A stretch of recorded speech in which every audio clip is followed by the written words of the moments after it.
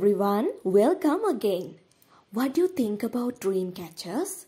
Dream catchers are an enchanting craft item in the world. Besides, it is a wonderful decoration item too. This wonderful creation that dances in the breeze have an equally mesmerizing history.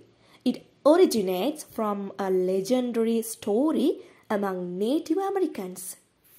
According to this story, a long time before Christopher Columbus found America, there lived a Native American community known as Ojibwa. And there was a spiritual leader in this community. One day, when he was on the top of a hill, he met another white spider called Iktom. According to some legends, this Iktom is considered a woman in disguise as a spider with 8 legs. And there happened a deep conversation between these two on good and evil in this world. According to the story, the spider said that the world is a circle and everyone's life goes like a circle from birth to death.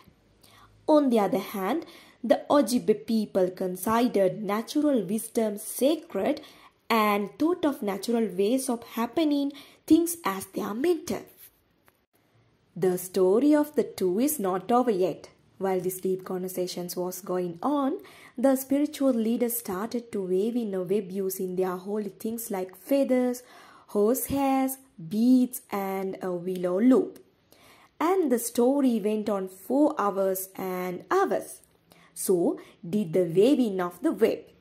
At the end of the conversation, the leader had worn a mesmerizing willow loop decoration.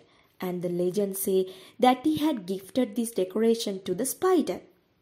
Even today, these dream catchers are made leaving a hole in the middle of the web-like structure.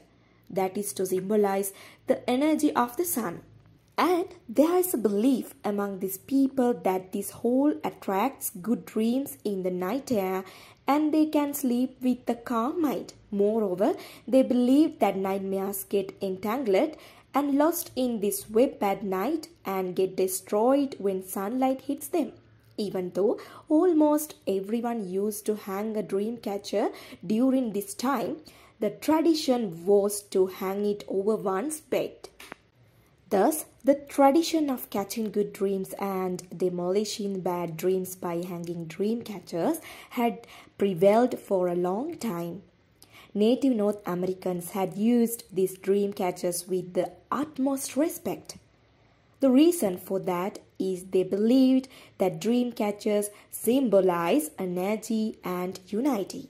During early periods, these dream catchers had been made using parts of red willow branches and the fibers of trees, besides feathers, seashells and arrowheads were used to make them.